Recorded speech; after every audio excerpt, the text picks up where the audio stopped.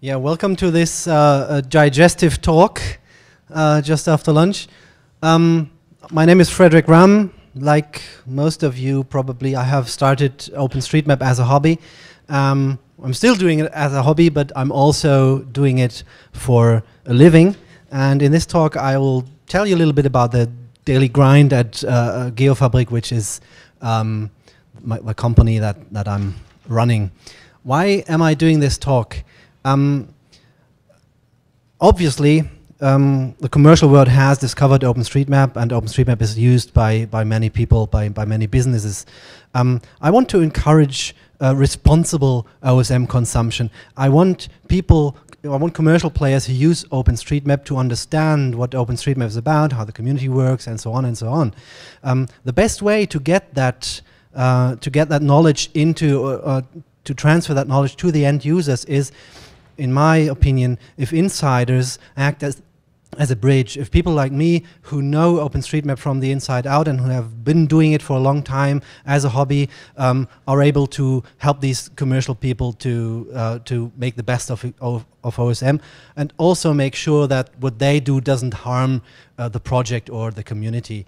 So I really want to encourage more people to do what I'm doing, to set up small businesses, to work as freelancers maybe, to sell their OpenStreetMap expertise, to make a business, to make a living from their hobby. Now you might think that this is stupid of me because it creates more competition for me, and I then have to share with all the others.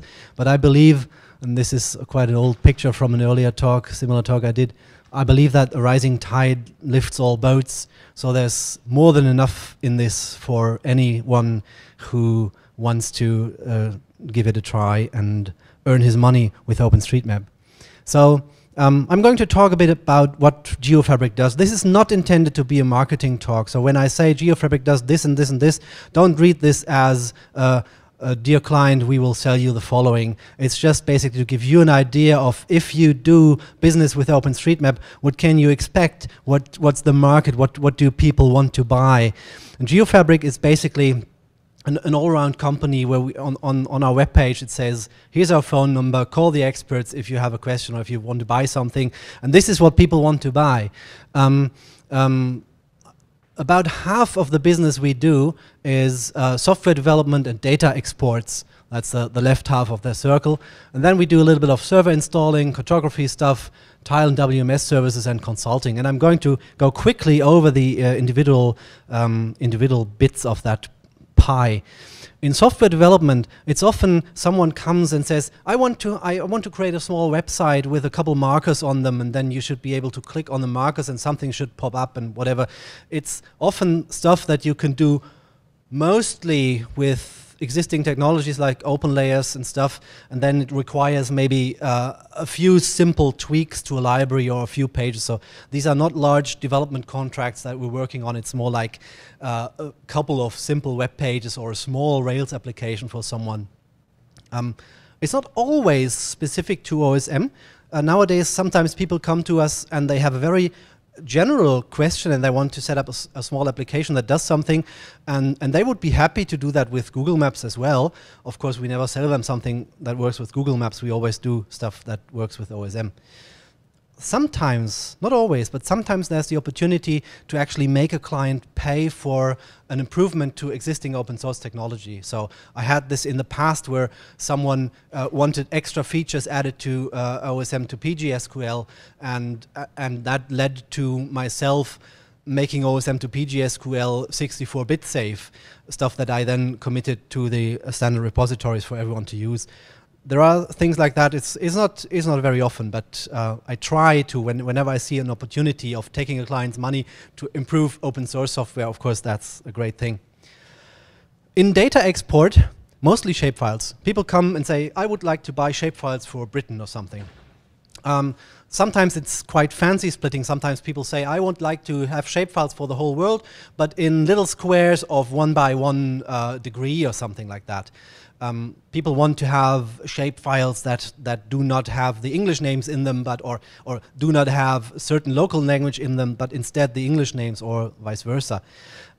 Often if people have special requests, it takes a lot of expertise to know what to export for them. Because someone comes to me and says, I would like to export all information relevant for mountaineering. And then I have to find out what the stuff is that they need and how far it is present in OpenStreetMap. The worst thing is if the clients themselves use tag info, find an obscure tag, and they believe, oh well, OpenStreetMap has all so-and-so objects, and then I have to tell them, well, yeah, this tag exists, but it's only used 3 times in the whole world, and not in Austria, which you were interested in or something. So. Sometimes someone requests a data export, and what is needed is indeed not a plain export, but first you have to write a bit of code. For example, we often have people who want all populated areas or residential areas in a country, and OpenStreetMap land use equals residential isn't quite complete. There are some places where you have lots and lots of towns and cities mapped, but no single land use residential. So what we then do is we come up with something that looks at the density of residential roads and constructs areas from that or something. So that's sometimes also required. Sometimes people ask for a data export, and it turns out that they need something completely different. For example, we have people asking, can I have an export of all the addresses in OpenStreetMap to load them in my MS SQL server so that I can set up geocoding? And what we would then typically say is, we should maybe rather install a nominatum server for you instead of having you install all that stuff. Server installs, we install tile servers for people, we install nominatum servers, routing servers, overpass servers, all that has happened in the past. Servers doing all of the above.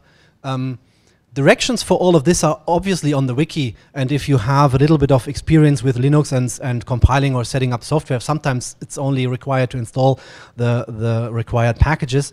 And we tell people so. If someone comes to me and says, I would like a tile server, then I tell them, yeah, well, the instructions for that are on switch2osm.org, and you can do it yourself. We can also do it for you. That costs 2 days of work or something.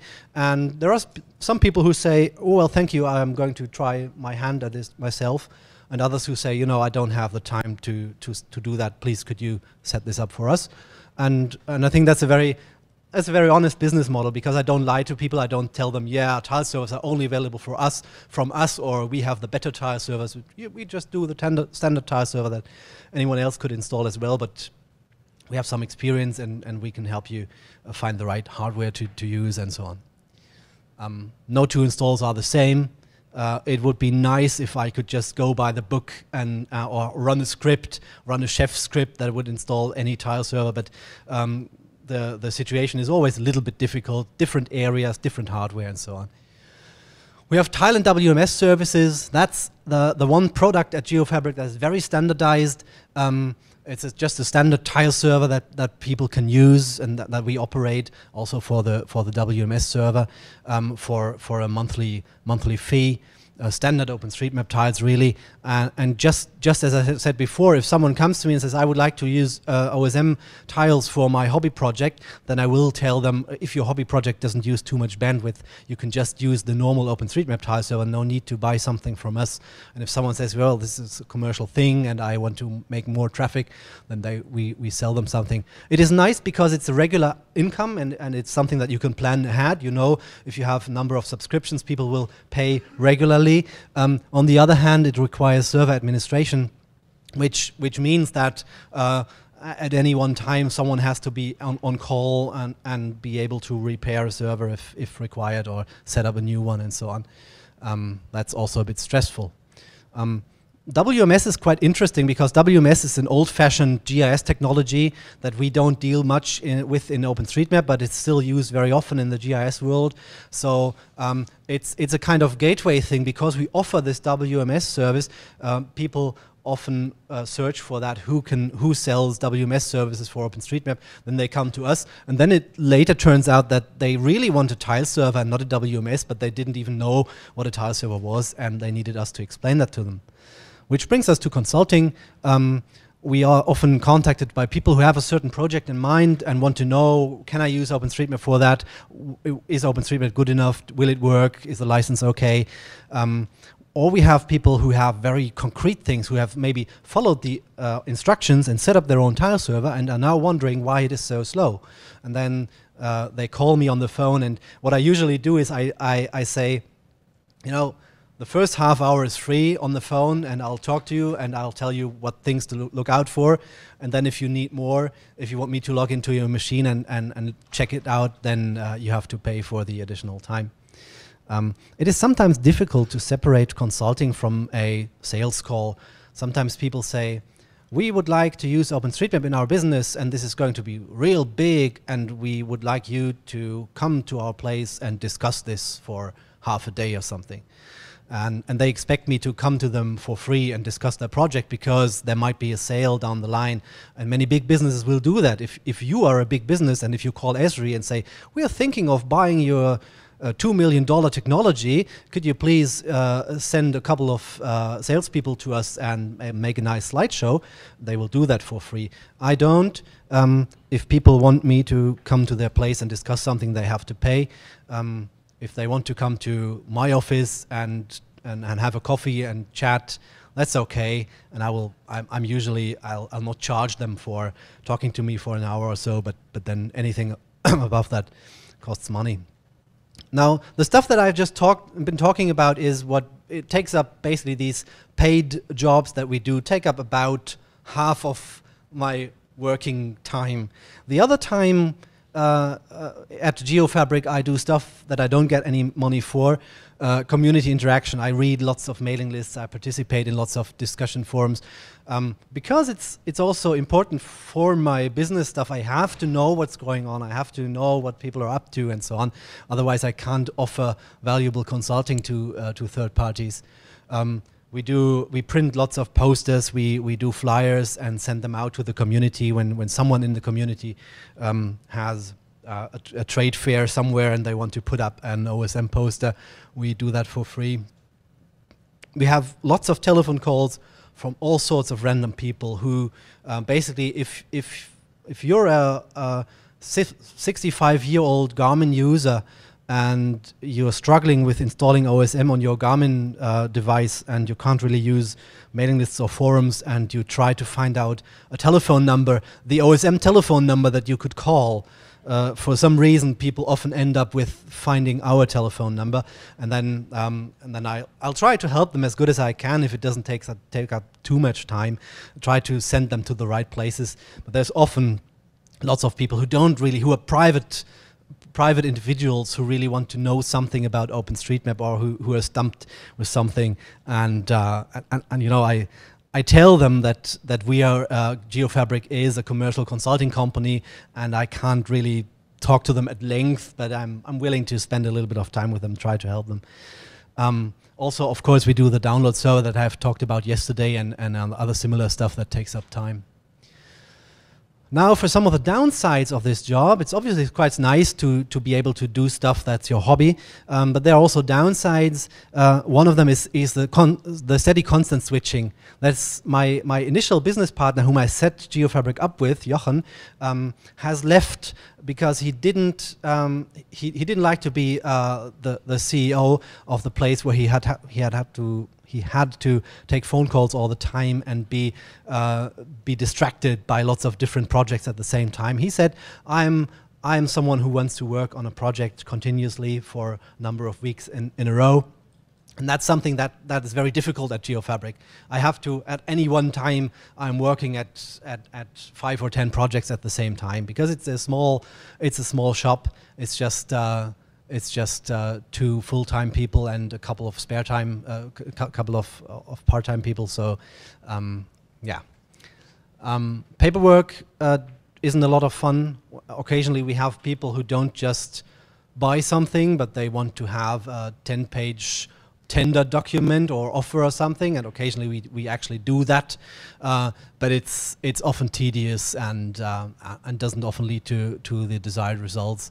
SLAs, people asking us, hey, what guarantees can you offer for your tile server? How many nines beyond the decimal point can you offer in your availability and stuff? That's a difficult thing, and if someone wants that kind of reliability, then I often send them away and say, you have to talk to a professional professional computer operating company and not to us.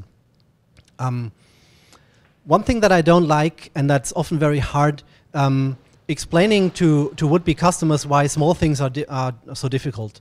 People come and say, but it can't be too hard to do, and then you say, yeah, with OpenStreetMap data and with the way things currently are, this is going to take me a week to implement that for you and cost you like 5,000 euros or something, and then people say, whoa, didn't know that OpenStreetMap was so expensive. And so that's sometimes, there are sometimes questions where even I feel they should have an easy answer, but they don't. And it hurts to be expensive. It's often, I have often people asking for, I often have people asking for programming jobs for really, really interesting tasks. People have interesting ideas about a small website they want to set up, and I have a look at it and I say, yeah, that can be done, but it's, you know, it's gonna cost like maybe 10 days of work or something. And I would really like to do that. It's an interesting thing. If it were my idea and I would be coding it as a hobby, I would probably just do it and try it out. But I can't follow all these interesting leads. So that's sometimes it's a bit sad. To have to tell people, you know, it's really interesting, but I can't do it if you don't pay me for so and so much work. Products versus services, very quick. What we essentially do, Geofabrik is a service company. We can't get rich quick. We can't attract venture capital. We can't get bought by Google because it's not that we're investing a lot of money into a great product and then we have this great product which is suddenly bought by millions of people and we rule the world. We're just a small service company. People come to us. We do something for them. We basically rent out our heads to them, and we can grow, but we can only grow slowly, and that's okay for us. However, having at least some product, and in our case that would be the tile servers or the download server, some kind of standardized service makes things easier because it can be used by people to start a conversation. Like I said before, we have the WMS server. People are looking for someone to provide WMS, and then you get into a conversation and you find out that people need something very different from a WMS. So that often having some kind of product, and that's also a recommendation if you want to set up some kind of business, try to have something to say, this is our map, the map that only my company does, or this is the kind of service that we offer. So I think that really helps. Thank you for your attention. That was my talk about Geofabrik, and I have now, I would like to give the final 5 minutes of this talk to Andy Allen, who is in a very similar position to me in some ways, because he's also running a small OpenStreetMap business in the UK. Thank you. Let me just get the slides. Yeah, so actually listening to Frederik's talk, it kind of eats into most of my points because it turns out we're doing very similar things, just completely separately. I started doing OpenStreetMap as a full-time job for a startup about 6 years ago, but 3 years ago I left and set up on my own because I had my own ideas about what I wanted to do. Instead of telling what I do, I'm going to give a quick guide for anybody in the audience who is perhaps thinking about setting up on their own. Maybe you don't like your current job and you want to go and do your own thing, or you know, fancy something new. So I'm just briefly going to touch on what my guide is to freelancing products and technology for the kind of, like me and Frederik, the kind of person who wants to do OpenStreetMap but do it on their own terms by themselves. So for me, the joys of freelancing is that it's a great way to build contacts with people. You get to talk to a lot of different companies, talk to 20, 30 companies a year. I don't come from a GIS background, so I don't really understand what most traditional companies, what their pain points are and how we could fix it for them. But freelancing is a much better way of doing this than just having a product, because if I build the wrong product, nobody will want it, and nobody will come and talk to me to explain what the problem is. So freelancing is great from there. It's quick money, and I mean, like, you can do some work one day and send them the invoice the next day, and it might take a month until they bother paying it. But it's completely different from working for 3 months on setting something up. You don't have to fund yourself in any way. at any similar level as if you're freelancing. And the final point, which took me a surprisingly long time to learn, is charge more than you're comfortable with. If you're a kind of techie guy and someone comes along to you and says, as Frederik was talking about earlier, can you set me up a tile server? I think, yeah, sure, I can set you up a tile server. It's not going to take me that long. I'll just charge you for a couple of hours work. But that's a really great way to spend all your time answering emails and doing work and not earning any income. Just realize that the way that companies spend their money is entirely different from the way that you as a techie think about money.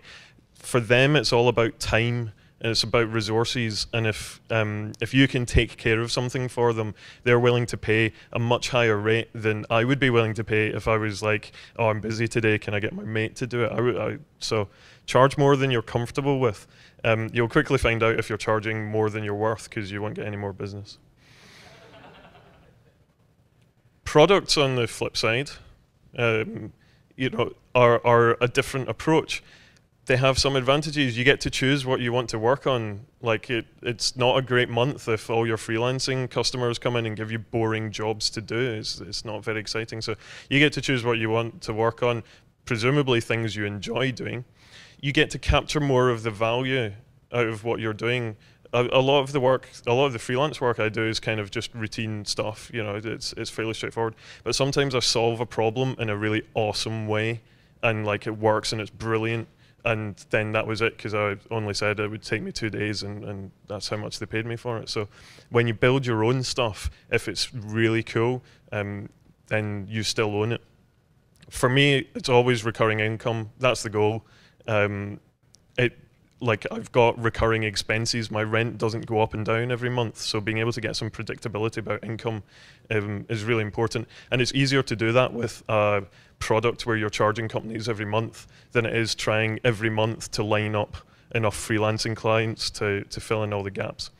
And when you've been doing this for a while, you start to be able to sell your byproducts.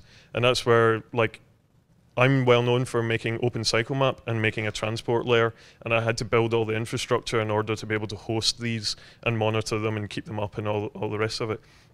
And now, as one of my products, I can host map styles for other people because I've already done that infrastructure work. It's something that I can sell as a byproduct. And the downside of products is that it's much longer until you see a return. You can't just send an invoice on the first day. Like, you can't sit down and do a day's work of coding and then invoice someday. It might be months before you see any money coming in. And you can waste a lot of time building cool things. If you're working for yourself and you're a techie and you're doing something technological, you can decide that it's the most important thing in the world to take advantage of Mapnik 2.2 release with the, you know, sub-pixel halo around the fonts. Just bear in mind you need to charge somebody some money for all the work that you're doing. From technology, automate the everythings.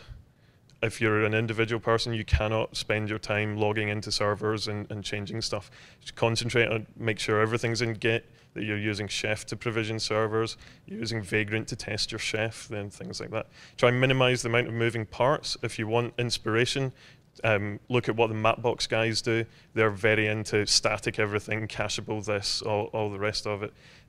It's really important because, again, you don't want to get that phone call at 2, or the pingdom alert at 2 o'clock in the morning saying something stopped working. So try and minimize the amount of moving parts in anything you're doing. And don't worry about scaling too much, because the chances are, if you're just a small guy, you're not going to have any scaling problems. You're going to put something up, have a few customers, make some money, and that's the end of it. So you don't need to architect everything in the cloud. It doesn't all need to be EC2 this and so on. Overall, the most important thing if you're setting out is to try and find your own comfort balance between the amount of freelancing you want to do and the amount of product development you want to do. I do about 50-50 now. I started 100% freelancing, and I'm continuing to aim doing more products. But I know a lot of people who have no interest in running the product side, and they really want to do freelancing. I know a lot of people who have spent a lot of money building products when they should have been doing some freelance work. Try and focus on increasing your income, and what goes with that is accept the costs of business. Like, don't worry that PayPal charges 3.7% on every transaction and you can get a 3.6% deal somewhere else. Just try and double the number of customers you've got and you make life so much easier for yourself.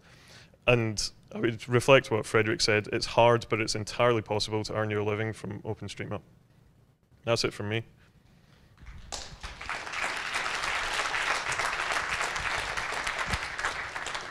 Any questions to any of us?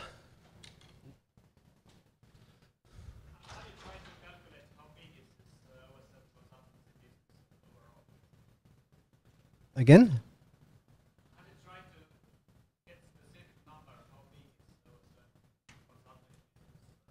You mean the total amount of people doing OSM consulting business? Hard to say. I would say that there might be a handful of people, maybe 10, maybe a dozen, who do something like we do in larger or smaller, you know, maybe sometimes it's organizations who have 10 employees, but they don't all do OpenStreetMap. So I don't think it's too big. I would say that it's not really the size of it at the moment, it's the potential size of it. So if you go to an Esri conference and there's 15,000 people there and there's consultants crawling everywhere, there's an opportunity to take business off of every single one of those consultants. So, like, do you have any idea how what's the potential of that? You're right now covering like 1% of demand or 10% or 50%. Any gut feeling? Personally, I don't have a gut feeling how much we're covering at the moment. Same here. We're just basically running along, doing our thing, and you know, it's. I think that if we were to, if we really wanted to aggressively grow, we could hire a couple of people and just push our services out. However, the way that Geofabrik does marketing is basically we listen for the phone to ring. And it works, and it's very nice that it works, because I don't like doing marketing. I don't like pushing stuff down people's throats. So it's okay for me as a way of doing business. It might not be the way that maximizes the outcome, but it's very nice. Yeah.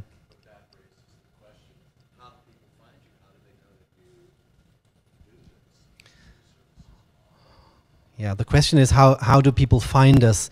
I think that for both Andy and myself, we do have considerable exposure through the things that we do and offer for free. For Andy, it's the OpenCycleMap, and so he's well known for that.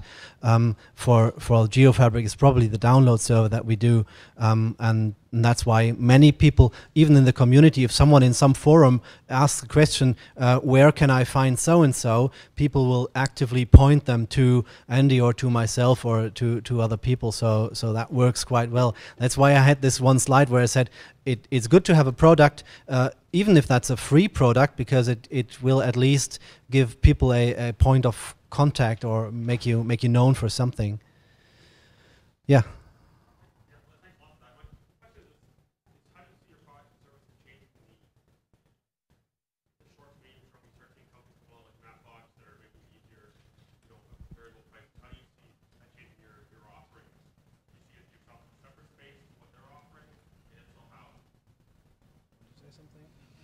Okay, for me the situation is that I believe that people like Mapbox will take more and more of the low-hanging fruit, like people who just want to buy tiles somewhere or so. They do have other options right now. I mean, the CloudMate has been doing that for 5 years ago or something, and we still sold tiles to some people, and we will continue to sell tiles to some people. But I think there will be certain easy to do areas that will continuously be or will continue to be taken over by other players.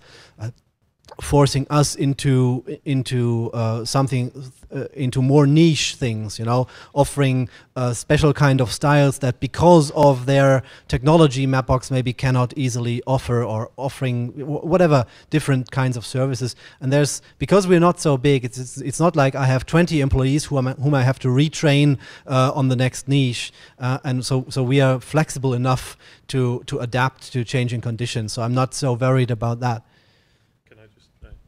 I would say the other thing is because we're in a rapidly growing market, you know, OpenStreetMap is rapidly growing.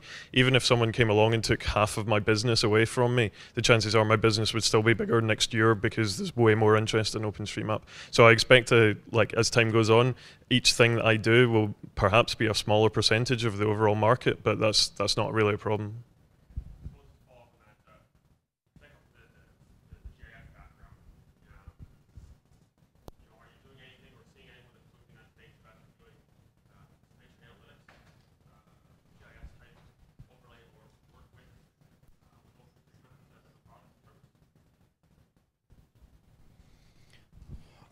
I occasionally have clients who do stuff in the for example in the routing business, doing network analysis and stuff with OpenStreetMap data, and asking Geofabrik to prepare specialized extracts for that. Other than that, I don't recollect anyone asking for that kind of thing. We need to wrap up. Yeah, we need to stop now. Next presentation is up. Catch us in the breaks if you have any more questions. Thank you.